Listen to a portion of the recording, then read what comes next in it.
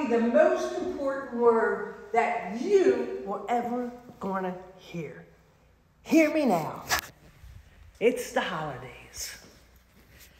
Some of you are spending it with family. It's festive. There's memories. It's a good time. Some of you, this is the hardest time of the year. I know, I get it. I work every single day this week, plus Christmas and New Year's, because I'm a dog walker. I've shared that before. People go away. They need someone to take care of their animals. So I know that feeling. My family, they're not in my state. I'm one of 12, but they're in all different states. I get it.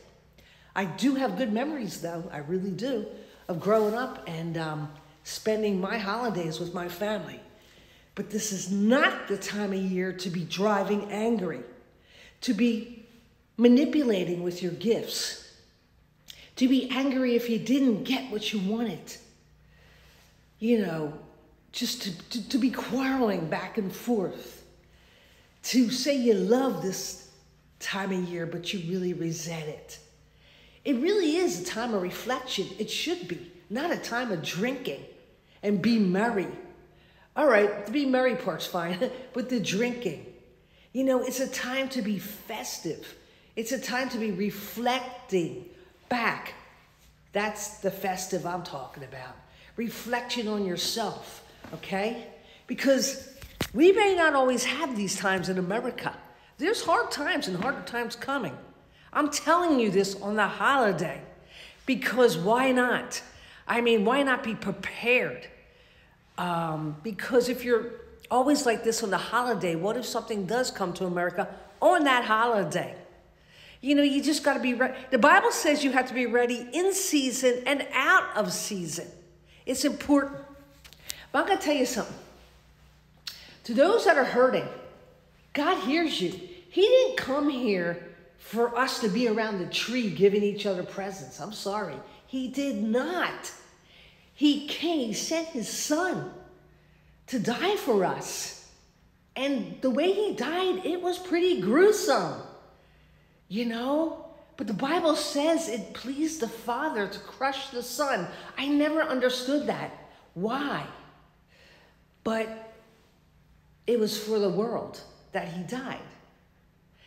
And it was for salvation. So even though we celebrate the birth of Jesus, and by the way, we're not totally sure that Christmas is the day he was born, but we celebrate it nonetheless.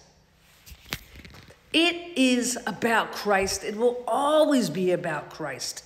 But the world and mankind manipulates the situation, manipulates and forgets salvation, and doesn't even talk about it. We get to the table, and there's food on the table, and we stuff our faces. And then we drink, and then we go and we open the gifts, and we make the presents and the gifts bigger than the gifter. Right in front of our children, we make the gifts bigger than the gifter. Oh, yes, we do. Oh, yes, we do. I am just telling it like it is. I'm not a Debbie Downer for the holiday. I am a truth teller. I tell the truth. I say things that some of you want to say to your families, but you don't say it. So, what is the blessing of Christmas? It's that God sent his son.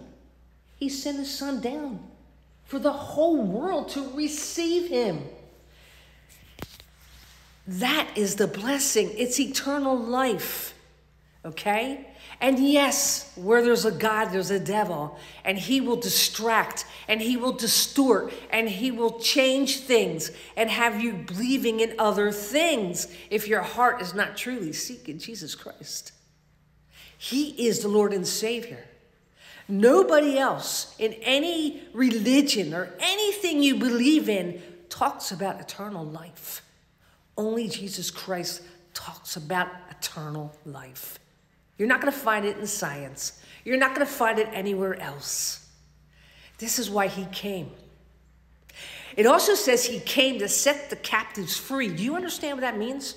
I'll tell you.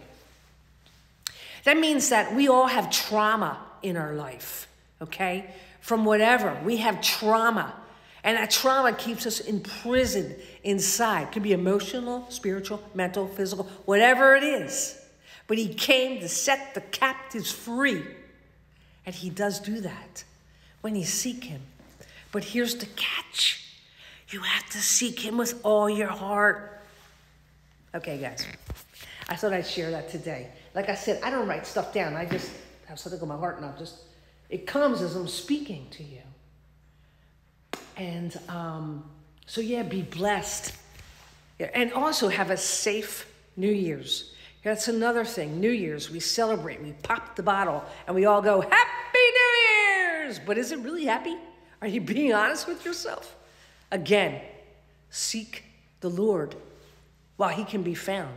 Because the Bible even says, seek the Lord while he can be found. What does that tell you? That tells you that one day you're going to seek and he's not going to be found. So today is a day, the Bible says, of salvation. So guys, God bless. Stay safe. And by the way, that's not my Jeep. So don't look at me and say, look how rich she is. That is not my Jeep. It just matches my vest. And I love Jeeps. It's my customer's Jeep. Anyway, God bless. And I'll catch you later.